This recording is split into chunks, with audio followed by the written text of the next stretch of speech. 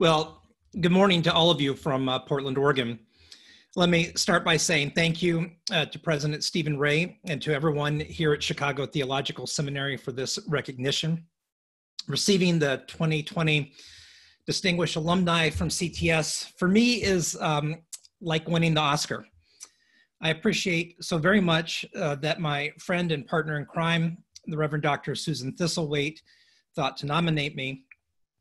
It is an honor to also be invited to give a reflection to you all here today.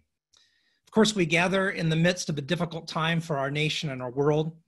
Not only do we face a global pandemic, but we also grieve another African-American life lost senselessly at the hands of police.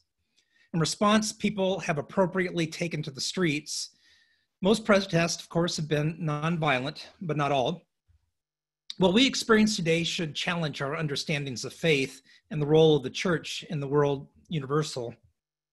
The Reverend Dr. Martin Luther King lamented in a sermon entitled Guidelines for Constructive Church that the church is not an entertainment center, although some people believe that it is. Monkeys are to entertain, not preachers. Too many churches are still acting as entertainment centers today. When you're active on social media, as I am, feedback comes as fast as lightning.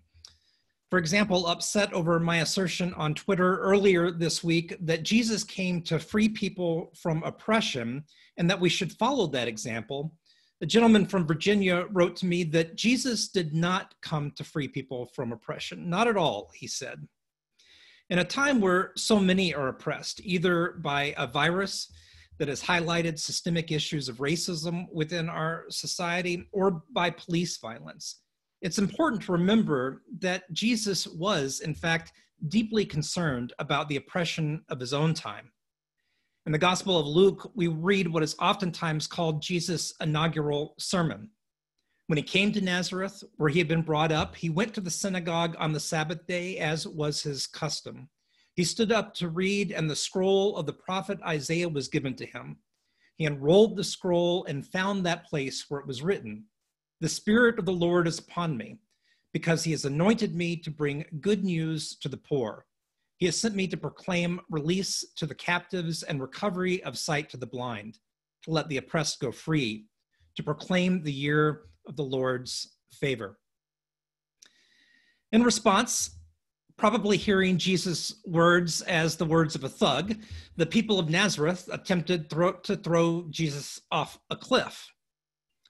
What we read in Luke is a story in which Jesus firmly plants himself in the prophetic tradition of the Hebrew Scriptures. Jesus aligns himself with the prophets of the Christian Old Testament, the same prophets who challenged the political structures and conventional wisdom of their own time. In his book, The Social Principles of Jesus, Walter Rauschenbusch reminds us that Jesus clearly takes sides with the lowly.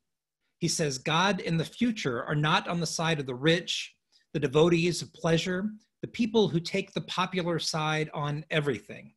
Ultimately, says Rauschenbusch, the verdict will be for those who are now poor and underfed, who carry the heavy end of things, and who have to stand up on the unpopular side. The message that God stands with the oppressed is central to Christianity, but so often not lived out by our churches or individual Christians. This is why I put on my collar this week and with my daughters joined protesters in Portland the day before yesterday. It is vital as the powers and principalities of our day summon troops, attack all protesters as thugs in an effort to delegitimize very legitimate rage, and advance policies that further oppress people in our society, that clergy and the church stand visible to remind us all that this is not the world that God intends for us. There is another path. Howard Thurman, writing of Jesus, said, "Whenever his spirit appears, the oppressed gather fresh courage, for he anointed the good news that fear, hypocrisy, and hatred, the three hounds of hell that track the trail of the disinherited, need have no dominion over them." This is the message that we should be sharing with others now and always. While sharing this message, it is worth acknowledging that there are other messages that are out there. Yesterday, was it really just yesterday? The White House ordered that all peaceful and lawful protesters outside of the gates of the People's House be targeted with tear gas to clear a path so that Donald Trump could stand in front of St. John's Church with a Bible for a photo op.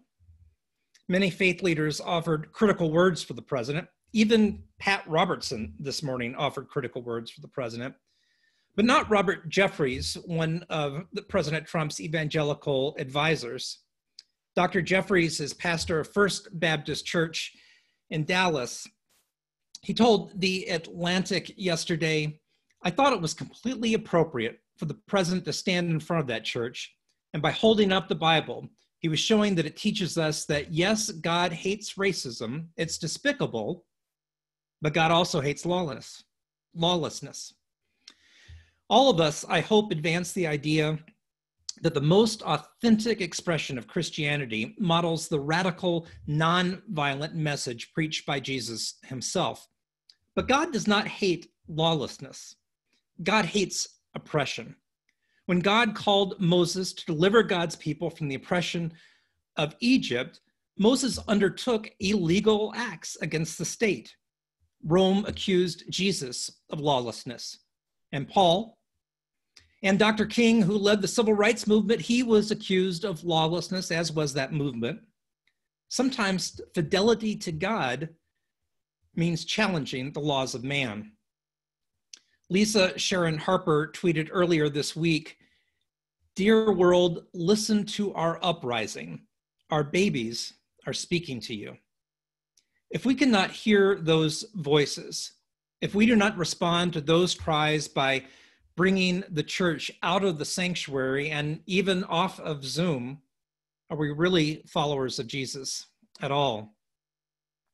To close, let me end with words that are sustaining me in this season of life. They come from Star Trek's Captain Pike. Be bold, be brave, be courageous. Peace be with you all. Thank you so much.